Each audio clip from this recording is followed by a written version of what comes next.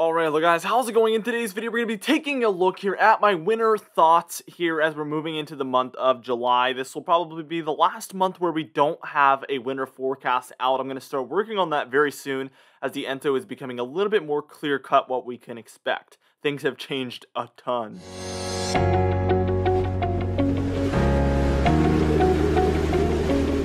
For today's comment of the day, I want to know, do you think we will have an El Nino winner or a La Nina winner at this point? Let me know in the comments down below and I'll be picking one of those for tomorrow's video. Alright, now here we are taking a look here at the sea surface temperature anomalies across the globe. And I just want to point out a few interesting notes. And now first off, we noticed that the PDO, which is basically the northern Pacific Ocean there offshore of the United States, Canada, and Alaska, which is also a United State, but I wanted to obviously point out that that is a separate area, obviously. We do see that there is some cooler than normal sea surface temperature south of Alaska. Also offshore of Mexico, we see some cooler than normal waters. But then in between those two pockets of colder water, we see a lot of warmer water. And this is a very confused PDO because this region is typically what we would consider to be the PDO region. But it's just somewhere between a positive and a negative. And it looks a lot closer to a negative, but it still isn't fully there yet, if you know what I mean. Now, taking a look at the Atlantic, and I need to make a hurricane season update, by the way, probably because of the updates here. We see a lot of areas in the Atlantic have below normal sea surface temperatures, including the MDR, very far below normal sea surface temperatures, but this has not held back anything. And that hardly has anything to do with the winter, I just felt like mentioning that. But waters offshore of the Northeast especially have some warmer than normal sea surface temperatures, also south of Greenland. This could encourage a negative NAO for a majority of the winter if we were to see this stick around. And that is a big question mark because we are pretty far from the wintertime, obviously. So we're going to need to wait and see if that does end up playing out that way. I want to also draw your attention there to our Enso region, which is offshore of Central America, where warmer waters have prevailed. So we might be taking a look at an El Nino winter. I really think that is a possibility at this point. You guys, if you've been keeping up with this series, have watched me go from, this will not be an El Nino, no matter what, this will not be an El Nino, this is going to be a La Nina, to, well, maybe it'll be a neutral Enso, but probably not an El Nino, to now, where I'm actually accepting the fact that this could be an El Nino winter. And that's why, you know, these early predictions, it's good to just keep updating it and stay up to date, and you guys have watched me progress through my thoughts on this. And I'm going to be the first to admit, I did not think there was any chance of an El Nino, and now I'm starting to think that is a possibility. Let's take a look here at the 7-day change because this is important as well. And we see a lot of cooling in the Atlantic, also in the northern Pacific. A lot of cooling overall. I would say the waters across the globe over the past 7 days have actually cooled more than they've warmed, which is something that has not happened a lot over the past, I don't know, 10 years or so. But it does look like there's actually more cooler waters than warmer waters here. Now, for the Enso, you can see a lot of warming has occurred there. We see those two red dots south of Mexico, pretty well south of Mexico. That is right where that El Nino would be forming, and that's currently warming quite a bit.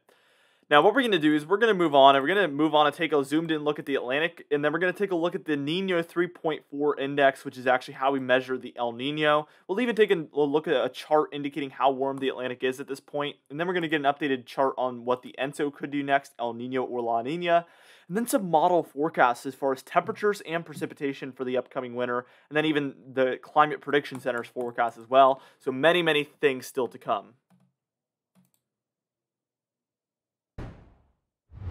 Alright, now here we are taking a look at the zoomed in Atlantic look. And as you can see, again, offshore of the Northeast and south of Greenland, we have very warm waters, which oftentimes does mean a negative NAO could be on the way, especially if this is going to be something that continues on. And I wouldn't be surprised if it does. Usually this is a little bit of a longer term oscillation when we see these warmer waters set up here, but it could definitely turn around. That's why it's going to be so detrimental to keep updating this. This isn't considered a long range oscillation by any means.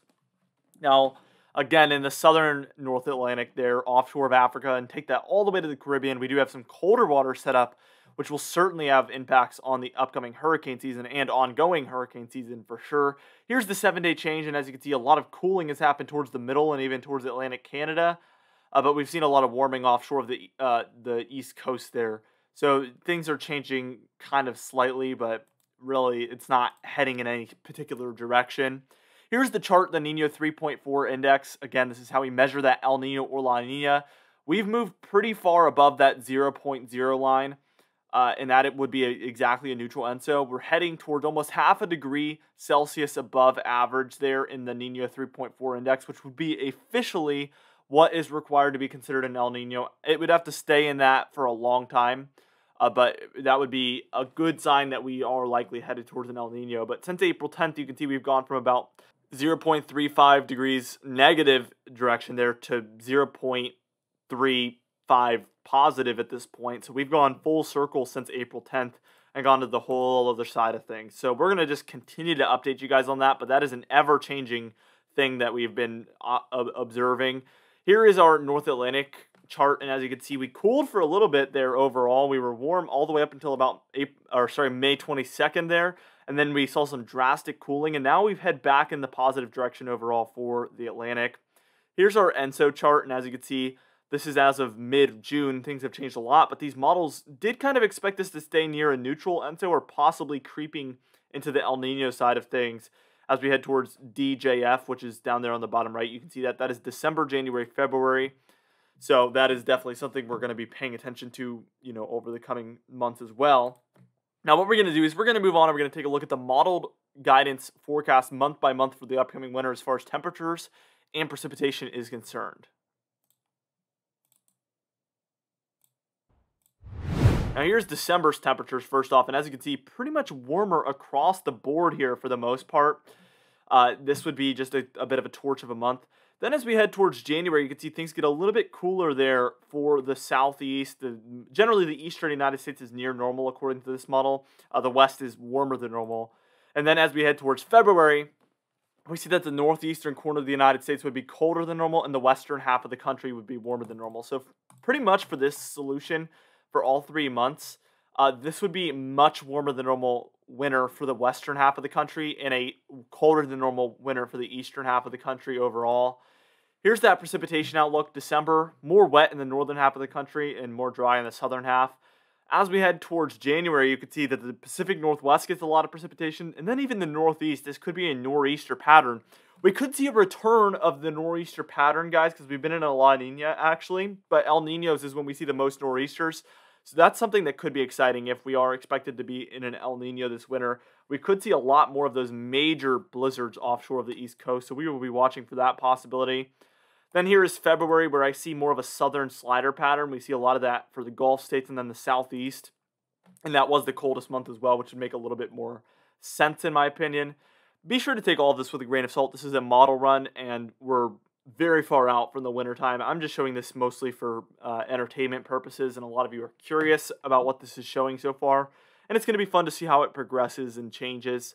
Here is the temperature anomaly forecast for December through February, and as you can see, warmer than normal conditions for the western half of the country, and then more near normal conditions for the eastern half of the country there overall. And then for the precipitation forecast, mostly, again, the northern half of the country is dealing with the most above average precipitation, and the southern half of the country is dealing with the most below average precipitation.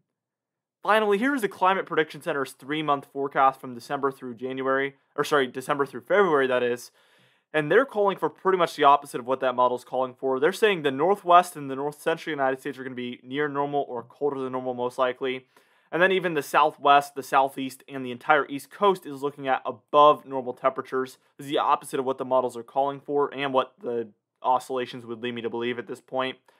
We also see that there is some more dry normal conditions, drier than normal conditions they're expected for the southern United States. The models did pick up on this, so they're not alone in that thought process for sure. So that is one thing that I definitely think they're kind of on board with, that also the models are on board with. That is a little bit more believable given the circumstances. But if we see an El Nino, I think there's going to be an elevated chance at above average precipitation for the southeast, the Gulf states, and the northeast because of that nor'easter pattern. Anyway, for our confidence tab, we're at a very low 2 out of 6 because winter is very far away. Point blank period.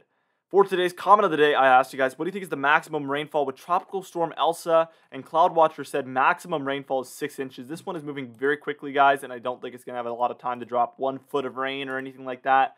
Definitely going to be a little bit lesser on that total rainfall. For today's Patron Highlight of the day, I want to thank you all for supporting the channel, but especially our Platinum patrons, John Bemenick, James Wade, Dovin Nagel, Larry the Pan, and Donna Carnes, alongside our Diamond patrons, Bill Roberts, Marcus Connolly, Noah Harley, Michael Codalesa, Catbite, Charles Stinnett, Cindy Klein, Mark J, Luke Flago, Gary's, John Calisi, Dwight Phelan, and Steven Crenenthal.